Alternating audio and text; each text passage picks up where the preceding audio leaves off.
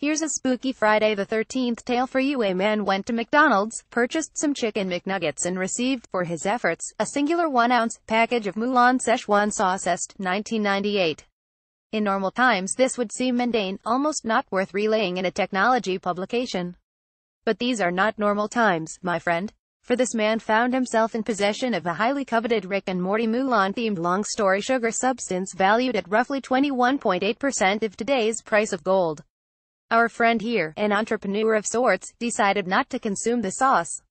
Instead, he partnered with two fellow Lenestanders and sold the 3 packets of sauce for a hefty $848 on eBay.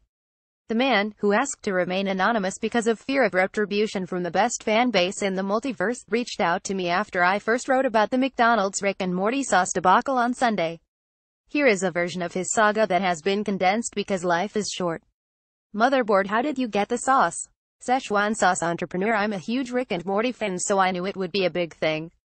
I wanted to try and get it for myself.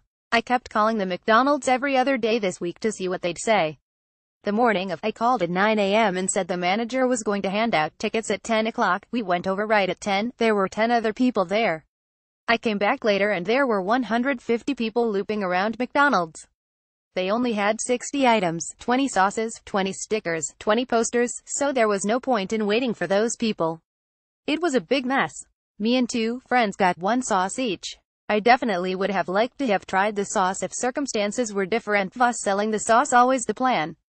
This one kid went outside and said, I just sold mine to someone in line for $35. Another person came back and said, I just sold mine for $50. Me and my friends saw this and we decided to hold off on eating it. You can't argue with getting money like that. We went on eBay and saw they were listed for crazy prices, like individual packs for $1,000. They weren't selling for that though. How did you decide how much money was enough for this sauce? I threw one sauce up for $1,000 to begin with and it was getting a ton of views.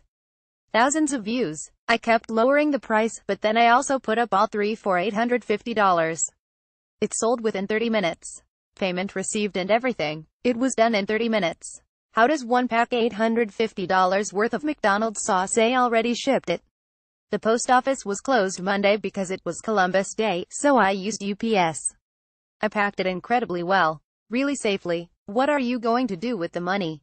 I'm going to put it to savings. No immediate action. I mean, I definitely would have liked to have tried the sauce if circumstances were different, but I think the money was a better option.